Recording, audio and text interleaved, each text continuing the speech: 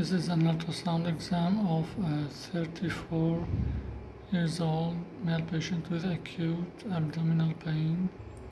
We see here a cystic lesion in the right iliac fossa,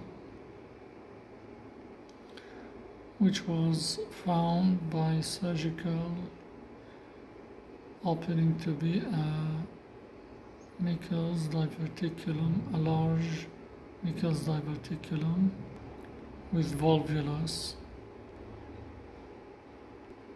This is the urinary bladder, which is distended, and this was the upper end of this cyst. It was in the left aspect of the abdomen,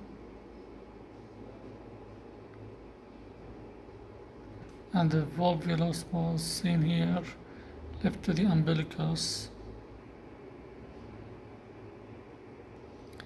And this is the whirlpool sign seen at the upper pole of this cystic lesion, left to the umbilicus.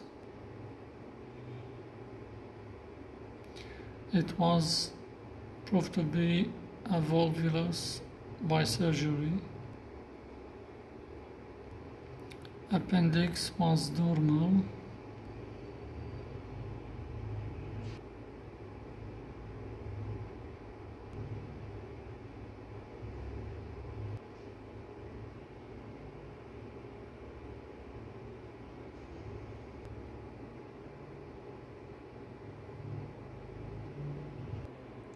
Whirlpool sign.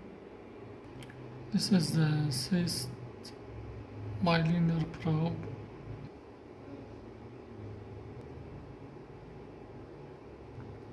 And this is whirlpool sign, left to the umbilicus.